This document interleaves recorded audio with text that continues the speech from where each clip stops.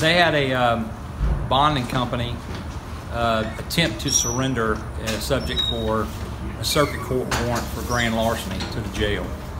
Made it to the front lobby, and the bonding company decided he wanted to move his car. So he left the suspect inside the jail lobby unattended, and asked another bonding company basically to just watch him, so while he moved his car, and when he walked outside, the suspect fled the lobby.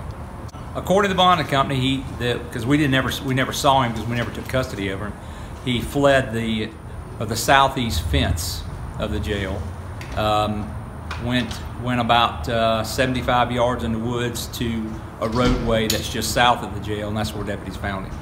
Okay. And so he scaled a fence? Yeah, it's about a 6-foot fence. It's an outer perimeter fence. And he was handcuffed? Handcuffed in the front. You were describing that you can't charge him with escape because we never took custody over him.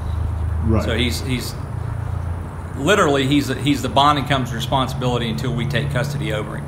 So because we never took custody, he's still in bonding company's custody. Therefore, there is no state charges you can charge him from fleeing from the bonding company.